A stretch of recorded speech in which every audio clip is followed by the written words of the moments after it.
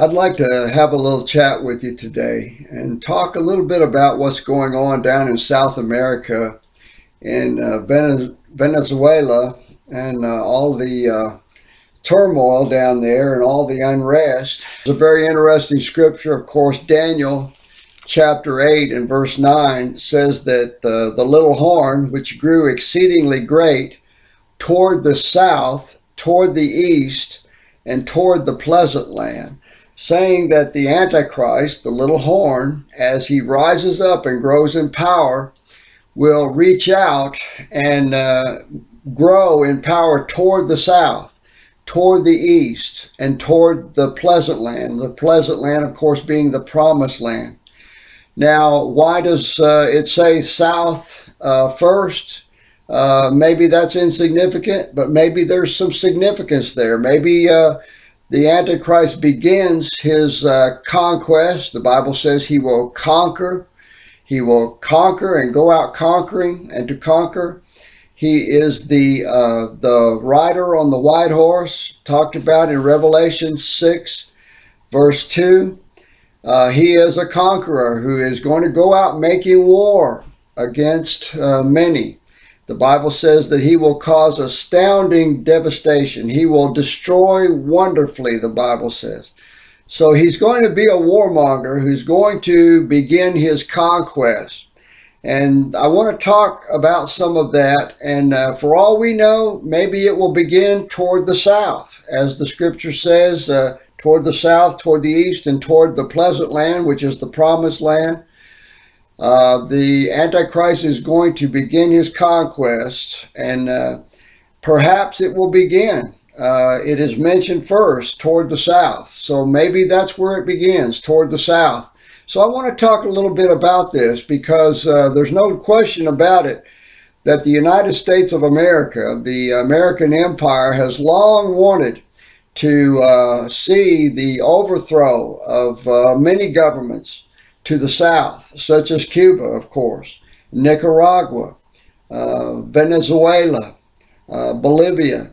There are many nations that are really ripe for the picking for an American dictator who wants to go out conquering and to conquer. So I want to talk a little bit about Venezuela with you today. But before I get into that, I want to share this personal note with you. Many of you have sent us prayer requests, and we've been praying for you. And I thank every one of you that reads the comments and you read about how people are asking for prayer, and you pray for your brothers and sisters in Christ. And thank you for praying. And we're also hearing praise reports about answered prayer, how God is answering prayer for you. And some of you are sending comments telling us about how God has been answering your prayers. And you know that it is also the prayers of your brothers and sisters that God is hearing too. And you're thankful for those prayers. And you've expressed your thanks for those that are praying and for you and for your prayer requests. And so that's a wonderful thing. I thank God for that sweet fellowship that we're having on this channel, praying for one another. And with that in mind, I want to ask you to please be praying for me and my wife, Judy. Of course, we're all getting older every day. And I think most of us, as we get older, we have our health issues. And my wife has her health issues, and I have my health issues. And we do ask you to please remember Judy and me in your prayers. We need your prayers. I have not always been feeling great lately. I am fasting, and I'm praying and asking God to help my wife Judy and me to carry on. And to do that, of course, we've got to be in good health. When people are not in good health, it makes it very difficult to do the things that we pray that we'll be able to do. And in these last days, you know, I'm hoping to continue on and carry on. But I need healing. And my wife, Judy, needs healing. We need your prayers. And so I'm asking you to please pray for us that God will let these health issues be behind us, and that way we can go on forward with more vigor and more strength and carry on. And you know where I'm coming from. As we all are growing older, many of you also share your prayer requests and asking for prayers for your health. And believe me, Judy and I are praying for you, and we want you to know that. Be assured that we are praying for you. We love you, and we consider this fellowship such a blessing to us all. What a blessing that we have brothers and sisters in Christ that care for one another and pray for one another. And I love you very much, and my wife Judy feels the same way. Now, what I'd really like to get into today is just touching a little bit about the possibility here of what's happening in Venezuela and South America. Now, I don't want anyone, please don't misunderstand me on this either. I am definitely not making any predictions about what's going to happen. God only knows what's going to happen in Venezuela. As we see right now, things are really at a crossroads where it could just go one way or the other. This Maduro, he may decide to resign and flee and go to some other country and escape any more conflict. We don't know. If he does that, then it will probably be resolved in a more peaceful way. But on the other hand, he has the support of the military, and right now, as of this time while I'm speaking, he seems to be digging in with his military to hold on to power. And meanwhile, these countries all over the world are recognizing a new leader for Venezuela, the interim president, he's calling himself, Juan Guaido. He has declared himself the new president, so you could call this a coup. Those that love him and are in favor of this would say that it's the takeover by a legitimate government taking over from an illegitimate government. I mean, it all depends on your point of view, how you're going to look at this. And you know, those of you that follow this channel, I do not take sides as far as socialism versus communism or capitalism or all of these isms. I believe that all of these isms are vain philosophies. There is no hope in any of them. Only Jesus Christ is going to save a lost world. There's no other hope. There's no other answer. There's no other salvation. All of these isms are vain philosophies, and they're all failing all over the world. Communism is failing everywhere. Capitalism is failing everywhere. Let's face it, in the United States of America, where we're seeing the most ungodly kind of result of capitalism at this point in time, we're seeing billionaires becoming multi-billionaires, and we're seeing the poor getting poorer, the middle class is becoming the lower class, and the rich just keep getting filthy rich because it doesn't work. You know, no matter what these isms are, communism doesn't work. Capitalism doesn't work. It just doesn't work. It doesn't pan out in the end. It won't save.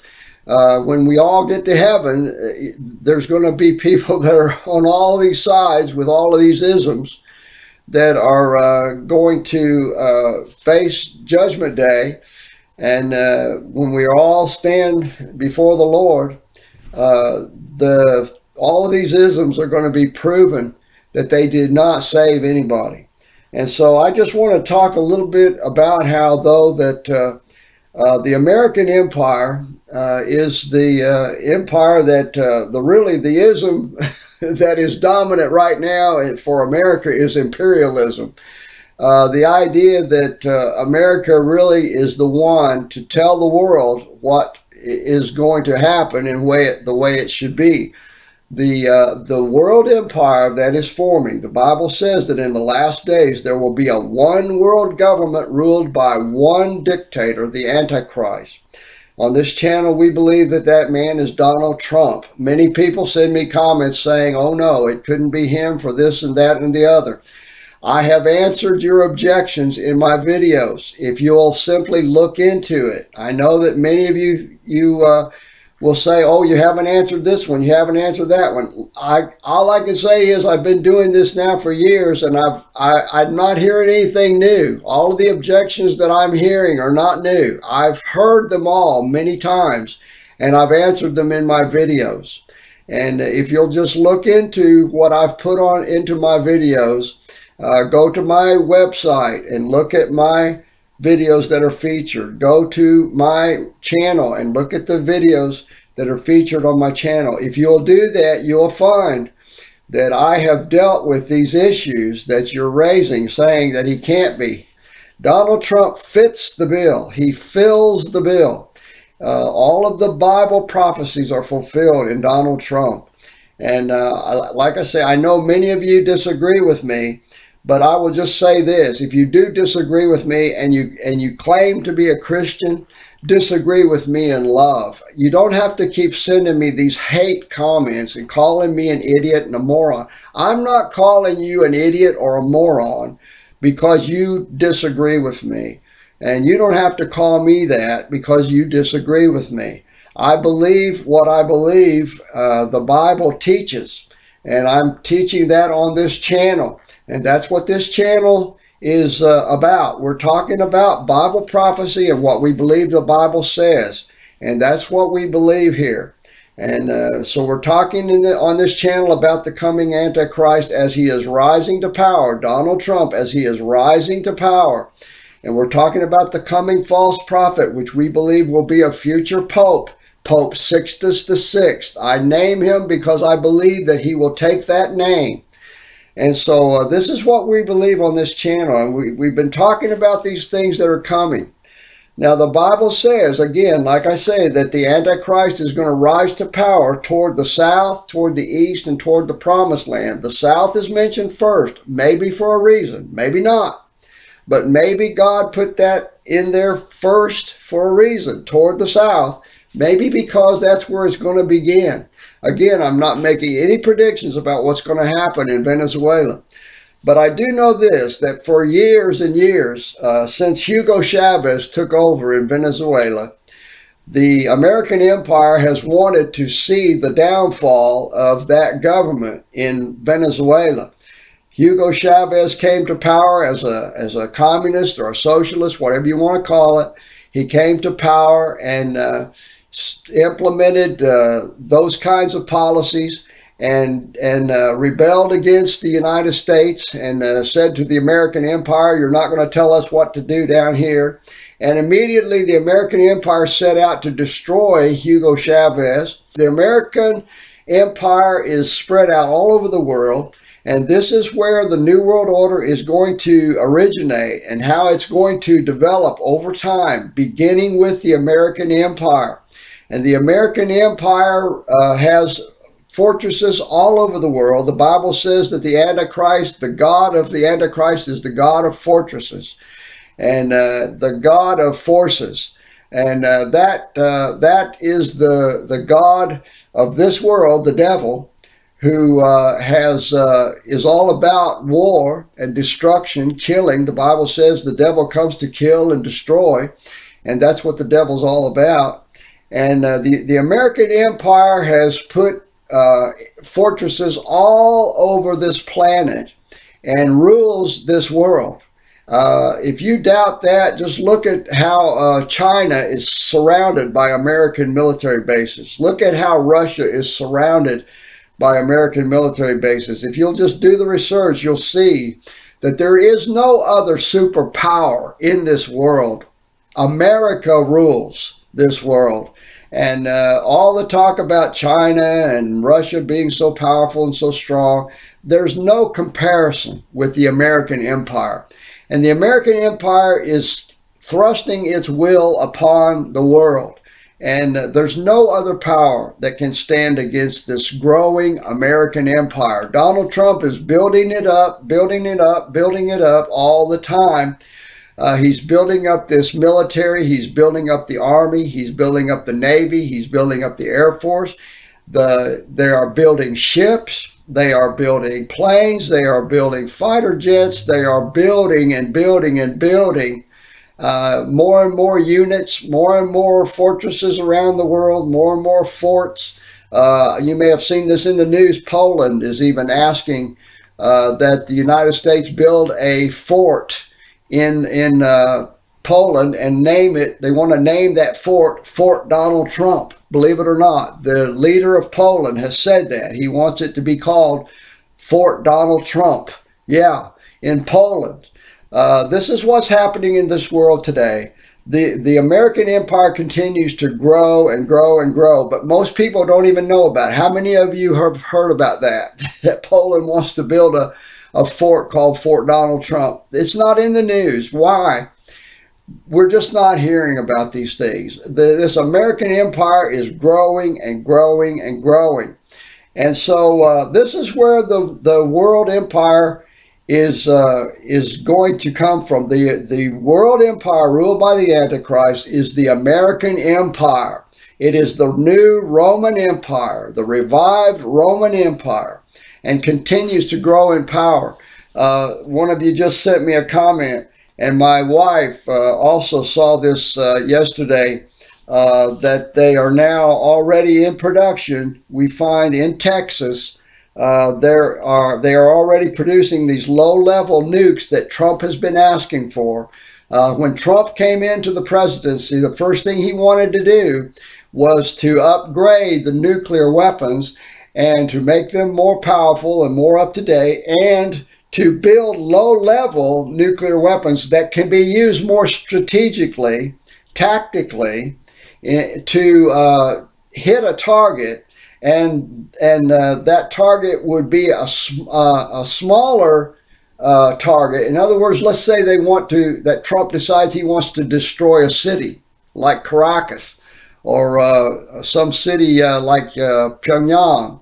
If he decided to do that, he would have a weapon that could pinpoint and hit that city and destroy that city, and the radiation would be lower level. It would be a lower level nuclear strike that would not be so devastating to the whole countryside, but instead would just pinpoint that particular city, and the radiation would pretty much stay within the city, so that he could hit a city, a specific target with a nuclear weapon on a lower level, and in order to actually use nuclear weapons in a conventional war, which is something no other person ever thought of doing before. I mean, actually using nuclear weapons in a conventional war.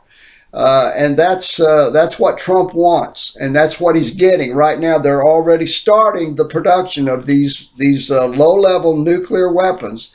My wife saw this yesterday, looking at an article in Defense News, and somebody sent me an article about it today, where other outlets are starting to pick up the story and carry it.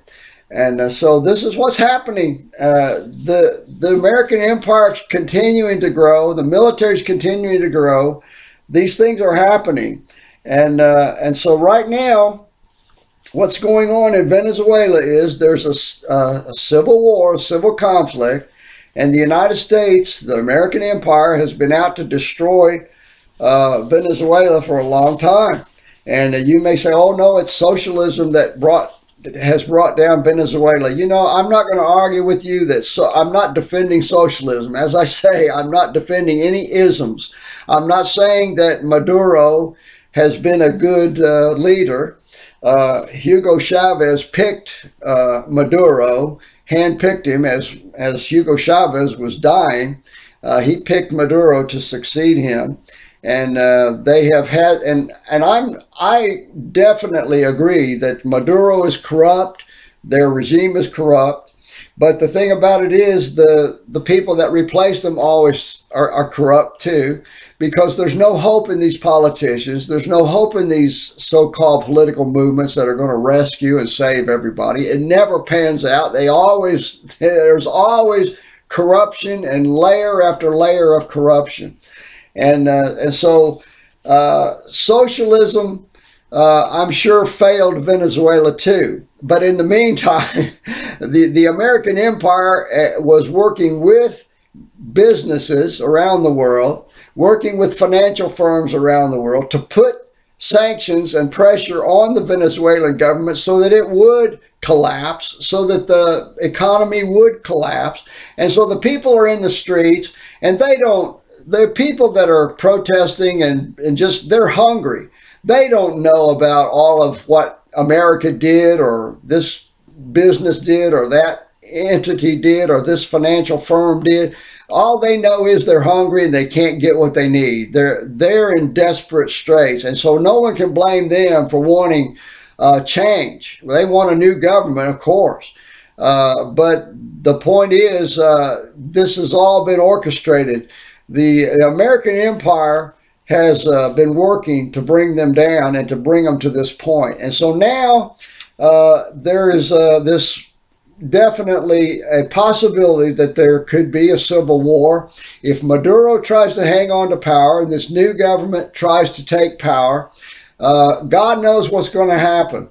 John Bolton, the National Security Advisor, he had on his tablet scrawled 5,000 troops to Colombia. Colombia, of course, being a neighboring country to Venezuela. And so, in other words, the administration is threatening to send troops down in there and to get involved in perhaps a military intervention to overthrow Maduro and install this new government, to get involved in this civil war. And I think personally, in my opinion, Bolton's notes he meant for people to see that, because he held it in his hand where people could see it. I think that they're trying to see how it will be received by people, but also to send a threatening message to Maduro that if he doesn't get out of there, the U.S. is coming in. And so it may happen. The United States of America may end up sending the military down to Venezuela. And it would not be difficult to do, because Venezuela is right there on the northern coast of South America. So strategically, you couldn't ask for an easier country to hit in South America than Venezuela. And so they could bring the military down upon South America right there and bring it into Venezuela. It would not be difficult, and it would not be difficult, of course, for the American empire, with all the might and power that it has, to go in and take a spoil, to settle that civil war in order to have its way in South America, in the northern country of Venezuela. That would be a good starting point for outreach in many directions. But to take a spoil, the Bible says the Antichrist will take a spoil. He's going to rob the nations. He's going to take what he wants. Maduro is honest when he says, you know, the United States is just interested in our oil and our gas and our gold. They're interested in what we've got. And that's why the U.S. is so interested in this thing that's happening in Venezuela. You know, why? What other interest is there? You know, they always say it's a humanitarian war when they go in. You know, oh, we're going to rescue the poor people. Well, the American empire is the one that brought about all this devastation in the first place. And so they're going to rescue them from what they did to them to begin with. But that's what they always say, you know, we're coming in to rescue the people. We're going to overthrow a bad, evil regime. Even though they're allied, the American empire is allied with evil regimes all over the world. I mean, if you're going to start dealing with bad guys, you know, you could start with Saudi Arabia, which is, there's none worse. But nevertheless, this is always the storyline. So here's the point I'm making is you're going to probably hear I wouldn't be surprised you're going to start hearing Pompeo and Trump start invoking the Monroe Doctrine. The Monroe Doctrine, of course, is an old doctrine the United States has always had. That is a doctrine saying that the United States should have predominance in the Western Hemisphere, so everybody else needs to stay out. See, right now, Russia has had joint exercises with Maduro's government in Venezuela. The Russians have had joint military exercises with Maduro. And there are Russian mercenaries right now in Venezuela. There are Russians in Venezuela helping Maduro. And so Russia is saying to the United States, stay out of this, and I think that Pompeo is going to invoke the Monroe Doctrine and say, oh no, Russia, you need to stay out. You don't have any business in our hemisphere. This is our hemisphere, not yours, so you need to get out. Of course, it doesn't matter that the American empire has fortresses all over the world surrounding Russia, surrounding China, surrounding all countries. That won't be brought up.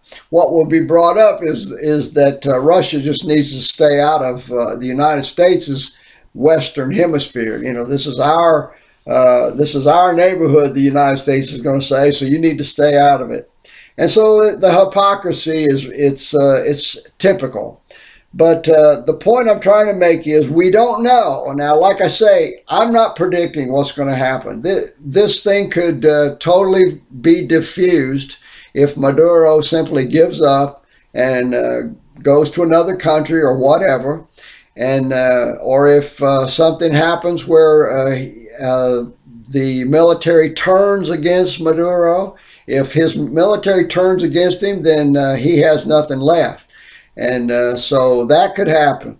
So I'm not predicting how this is going to come out. All I'm saying is the potential is there for this to be something meaningful in Bible prophecy. The potential is there.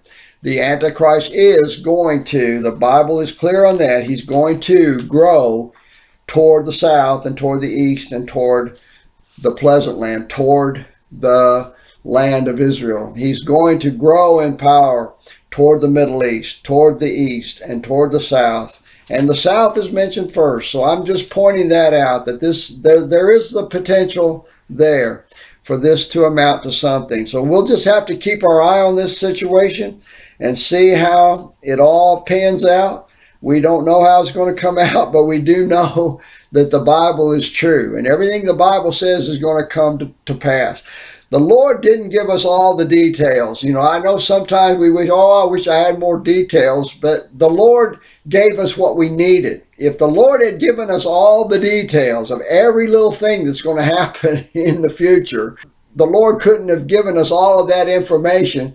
If he had, it would overwhelm us. We would never get through the Bible, and we would never know what the Bible says.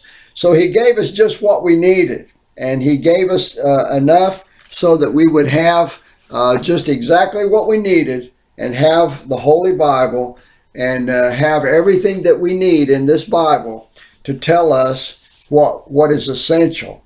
And what is most essential, I want to bring this up before I leave, before I leave you here.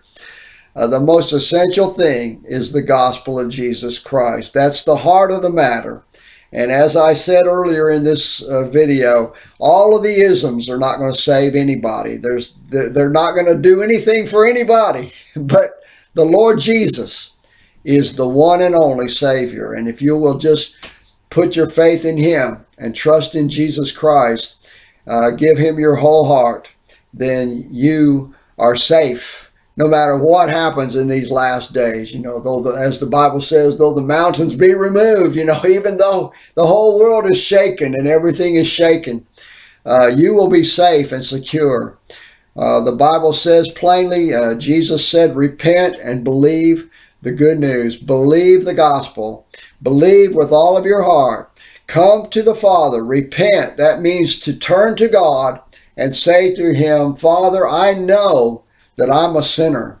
I know that I am guilty and I deserve eternal hell. I know I've sinned. I know I'm a sinner. I admit. The Bible says if you don't admit that you're a sinner, then you're a liar, and the truth is not in you. If you deny that you have sinned, the Bible is clear. We have all sinned and fallen short of the glory of God, and we all need forgiveness. And there's only one way to obtain God's forgiveness, and that is through the blood of Jesus Christ. Because in God's great love, he did not want anyone to be lost. And so he gave his Son on the cross. God so loved the world that he gave his only begotten Son to save us if we will believe in him. That's what it's all about, believing in Jesus. So God says, repent and believe the gospel. Turn to God and say, Lord, forgive me for my sins. I believe in Jesus Christ. I believe he died on the cross for my sins. Wash me clean with the blood of Jesus that was poured out on the cross and save my soul. I believe that Jesus rose from the dead. I believe that Jesus is at the right hand of the Father. I believe that Jesus is coming back to rescue and to make everything right in a world that cannot be saved by any of these isms. There is no hope in any of these isms or any of these vain philosophies. There's no hope in anyone or anything other than Jesus Christ alone.